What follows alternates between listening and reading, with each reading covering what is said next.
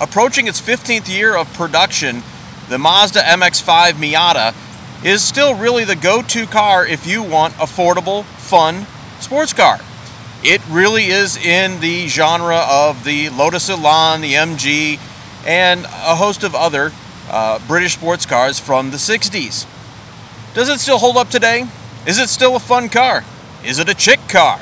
Well, that's what we're going to find out here today on Rumblestrip.NET and 10-Minute Test Drive.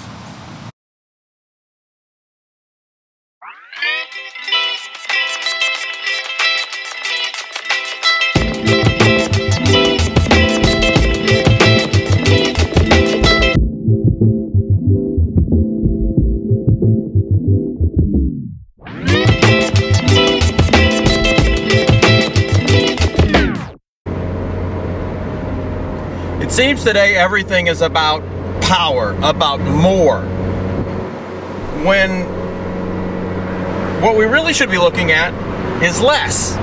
Mostly less weight, less size, but then usually that comes with less horsepower. Is that a bad thing? Not necessarily. As we said in the open, for almost 15 years now, the Miata, the MX-5, has really been one of the go-to vehicles for fun-to-drive, two-seat convertible sports car. Now in the US, it's been tagged, unfairly I believe, with the term of a chick car. Why? Well, because it's a small, it's kind of a cute car, and yes, there are girls who drive it. But if you're a gearhead, a car enthusiast, a petrol head, especially an American one, and the first thing that comes to your mind when you hear Miata or MX-5 is, oh, skirt car, chick car, wouldn't be seen in them, then you're a moron. I'm going to say it flat out. You're an idiot, you're a moron, your credentials should be pulled, you're not a gearhead.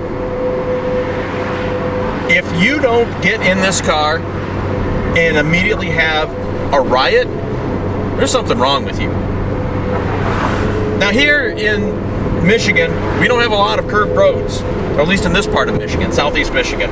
There are some, you got to drive about an hour, hour and a half away, but they're not that great. So in the land of urban sprawl and straight roads, can you still have fun daily driving a Miata? My answer is absolutely. We have not gotten in this car once and not had a riot in it. From the first moment till right now, as we're driving it here shooting this video, this has been fun.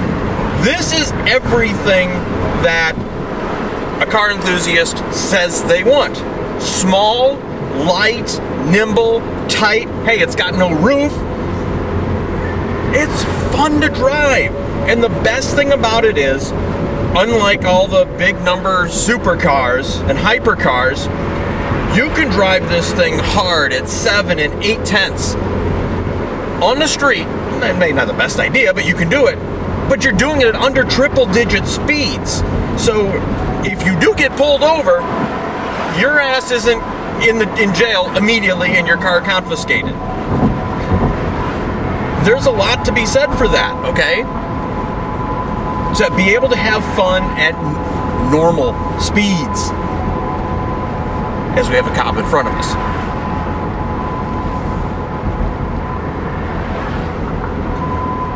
Really, the only other car right now on the market that's comparable to this is the Subaru BRZ and Honda FRS. Now, that's not a convertible, but they're small, relatively light, nimble cars that put the emphasis on fun to drive and handling, not, big fancy horsepower and torque numbers or 0 to 60 in quarter mile times. They're about the driving experience. And again, that's what this car is about. It's about the driving experience.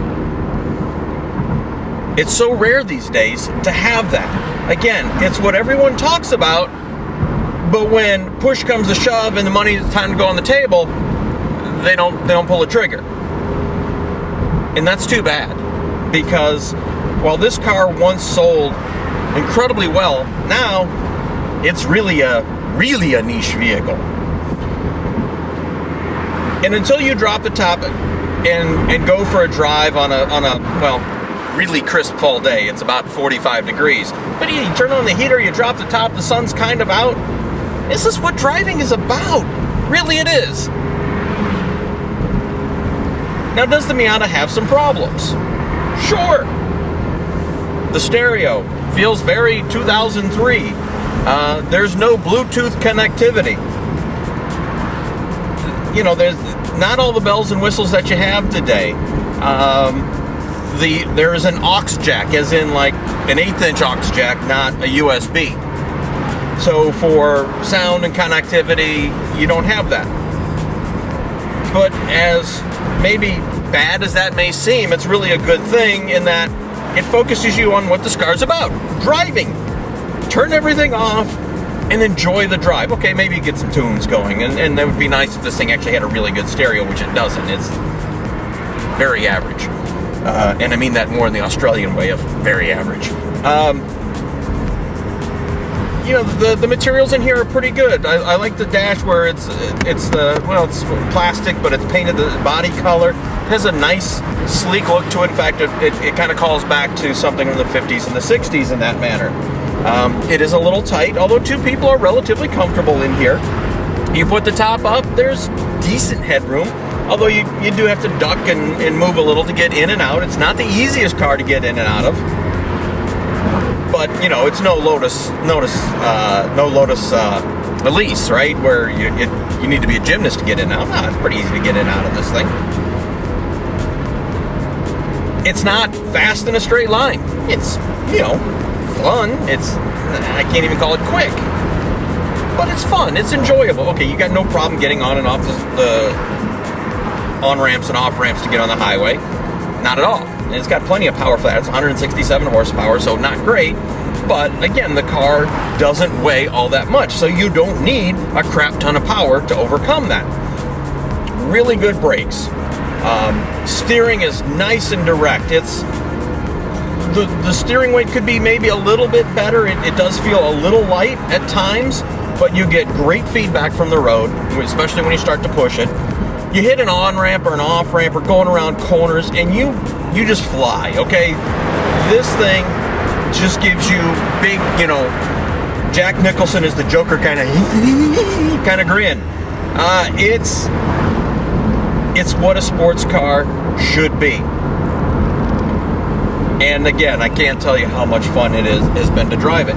Oh, it gets really good gas mileage. Again, we're not taking it easy. Okay, we're not like banging off the rev limiter all day, but we're not exactly taking it easy, and we've been getting 27 and 28 miles to the gallon. Again, what's to argue about? Okay, the trunk, not real big. You can get a few grocery bags in there. You know, if you want to take a trip with your significant other, you can throw 2 bags in there maybe. Well, 2 for sure, but not much more than that. It's a nice weekend car or a couple day car, but it's not a long road trip car. At least with one other person. As on your own, hey, why not? It makes a good sound. It brings a smile to your face. Value, okay, so here's where we start to get a little bit. Now this is the Club Edition with the hardtop, and we're talking $29,000.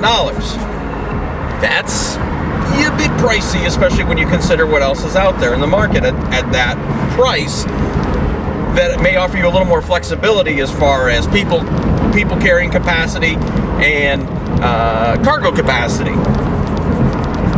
But can you put the top down? No. Will it bring as much of a grin to your face? Probably not. So what's that worth? A lot, really. Now let's answer this final question. Is it a chick car? Girls can drive it, but it's not a chick car. This is a true gearhead car and a sports car enthusiast car. It's rear drive, it's light, it's a convertible, it's fun to drive. Okay, if we turn the traction control off, we could do better spins in the dirt. But again, you get in this car, and I don't think it's possible not to have fun in it.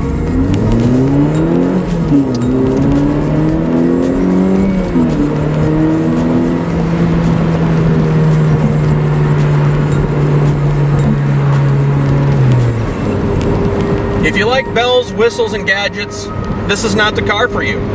This is a back to basics sports car.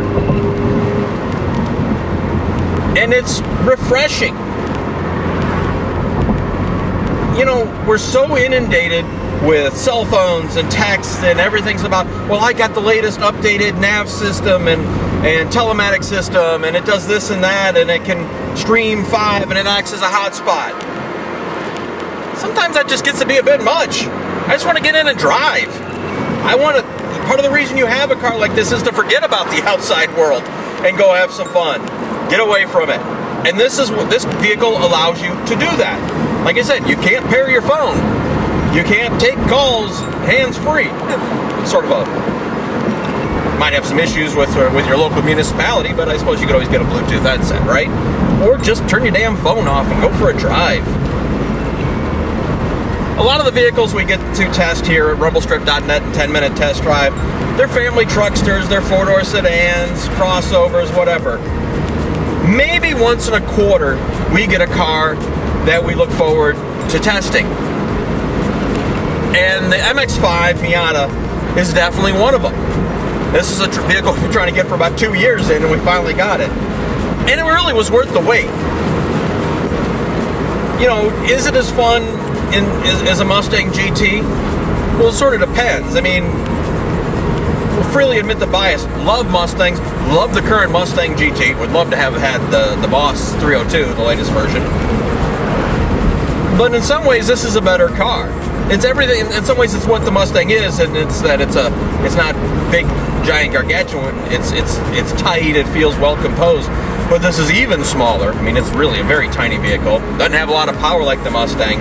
And yes, in a straight line, it doesn't like push you back in the seat. But when it comes time to throw it in a corner or go on an off ramp or something like that, this is a whole lot more fun. And if we lived in a different part of the country, I actually might prefer this over a Mustang. But here in Southeast Michigan, where the roads are long and straight, the Mustang in some ways makes more sense. You certainly can carry more. But when it comes time, when they come to pick this car up tomorrow, I'll be sad to see this thing go. This has been fun, and this is a vehicle that I would spend my own money on.